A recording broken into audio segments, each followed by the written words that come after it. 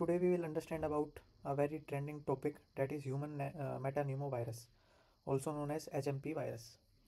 So guys, you can follow me on Insta. My profile is the labdoc27, and you can also like my page on Facebook, the lab physician. So let's start our video. So we will cover this topic under various headings. First of all, we will look into introduction of the virus, its epidemiology and pathogenesis, then symptoms, and lastly we will look into diagnosis and management part. So first of all, introduction. So the hMPV virus is a respiratory virus that was first identified in 2001 in Netherlands. The researchers found that the virus in children with respiratory symptoms who tested negative for other known pathogens. The genetic study suggests that the virus has been circulating in human population for over 50 years. Now the virology part, it belongs to the Pneumoviridae family, and it is closely related to the respiratory syncytial virus, that is RSV, and it's an RNA virus with 4 subgroups A1, A2, B1 and B2. The virus primarily affects the respiratory system, causing infections that range from mild cold-like symptoms to severe respiratory distress. While it can infect individuals of all ages, hMPV poses a particular threat to young children and older adults, including those with compromised immune systems, like patients having diabetes, HIV infection, or some chronic illness. Now let's take a look into the structure of the virus. So the virus contains a lipid bilayer as the outer sheath, and it has two types of proteins on its surface. One is fusion protein and other one is glycoprotein. Inside, the nucleic acid contains the phosphoprotein, and it contains polymerase enzyme also. On the surface it has SH protein also, and below lipid bilayer it has the matrix protein. Now there are various proteins that are encoded by the hMPV genome, like polymerase, glycoprotein, fusion protein, matrix protein, phosphoprotein and nucleoprotein. This is the genome of hMPV virus. Now let's talk about the epidemiology part. Global distribution. The hMPV infection occur worldwide and are common in both developed and developing countries. The seasonal variation is like of RSV and influenza. The hMPV peaks in late winter and early spring in temperate regions. For the high risk groups, these are in young children, the elderly and the immunocompromised, as I told you earlier also. These groups face the highest risk, and the outbreaks are common in long-term care facilities and hospitals. This slide shows the heat map of the hMPV virus. So basically there are two genotypes, A1, A2, B1, B2. So A and B genotype. In India, mostly genotype A is prevalent, and in China also genotype A, subgroup A2.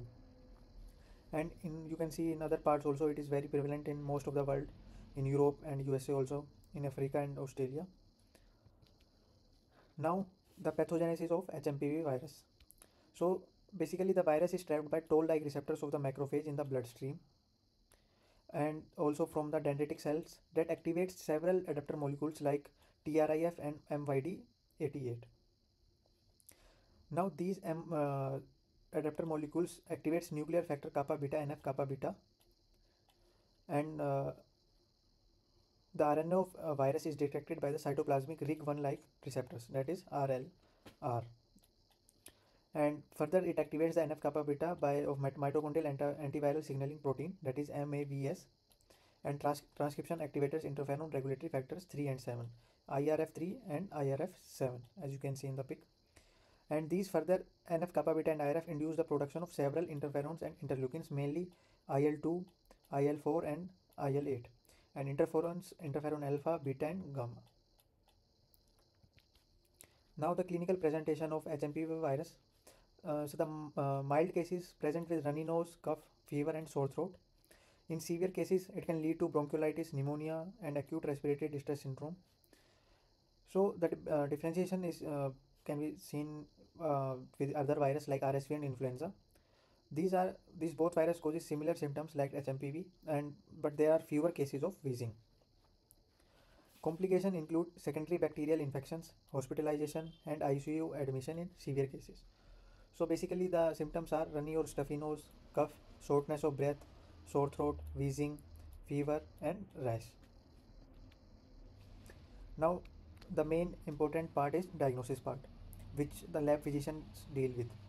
So this includes first of all PCR testing, that is polymerase chain reaction. It is most sensitive and most specific part of the diagnosis. The second one is antigen test. It is rapid but it is less sensitive. Serology includes identification of the virus. It is useful for retrospective studies but not for acute diagnosis. The challenges include are co-infections with other viruses and underdiagnosis due to overlapping symptoms that I told you earlier. Now, treatment and prevention. So the treatment options include supportive care, which is very crucial. It includes hydration, oxygen therapy, and mechanical ventilation in severe cases. Antiviral drugs currently in development, but none are approved specifically for hMPV. We can use steroids and bronchodilators for symptomatic treatment. The public health implications include burden on healthcare system, like high hospitalization rates during seasonal peaks, like it currently going on.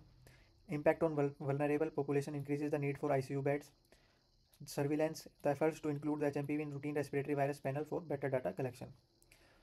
Now, prevention, as you all know, prevention is better than cure. So prevention include good hygiene, hand washing, mask wearing, and surface disinfection. Vaccine development. Currently, the research is ongoing for recombinant vaccines and monoclonal antibodies. As of now, we have no approved vaccines for the hMPV virus. The future perspective are research priorities, developing a safe and effective vaccine, understanding the immune response to hMPV for better therapeutic strategies, studying long-term effects of severe hMPV infections, and awareness.